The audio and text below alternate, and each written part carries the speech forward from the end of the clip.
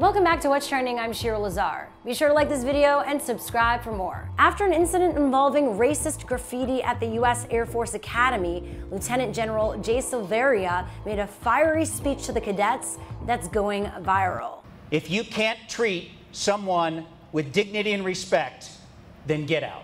Earlier this week, the racist graffiti shocked students and teachers at the Air Force Academy's preparatory school in Colorado. An unknown person wrote this hateful message on the dormitory message boards of 5 African-American cadets at the USAFA prep. And the incident caused outrage amongst those at the academy. A parent of one of the cadets posted on Facebook, "Someone left this disgusting message on my son's door at the Air Force Academy in Colorado. I'm angry that people are teaching their children such hate. These young people are supposed to bond and protect each other and the country. Who would my son have to watch out for? The enemy or the enemy? I know this is hard to see, but it's a reality my family and the country is dealing with. We cannot tolerate such hatred. Keep your head up, son." Lieutenant General Silveria, the Academy's new superintendent, decided to address the issue head-on with the cadets. If you're outraged by those words, then you're in the right place. He spoke out saying that racism has no place in the United States Air Force, or anywhere for that matter. His 5-minute speech is so powerful and worth watching. Silveria tells the cadets to combat bad ideas, you need better ones. One of those ideas, the dean brought people together to discuss Charlottesville.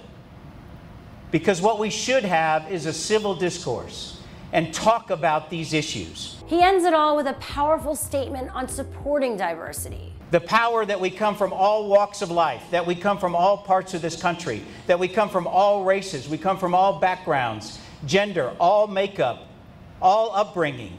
The power of that diversity comes together and makes us that much more powerful. Yes, preach. You preach it. This reminds me, we could use someone like him somewhere else in the government right now. Who could he be like or replace that we really need right now? And now the speech has gone viral, and for good reason.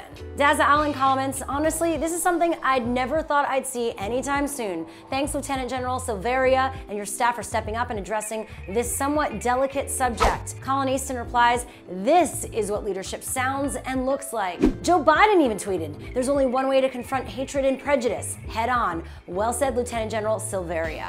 I mean, this guy is definitely moving on up after this speech, even beyond the academy. I mean, who knows, maybe he could be The Rock's running mate, right? Johnson Silveria 2020, who's with me?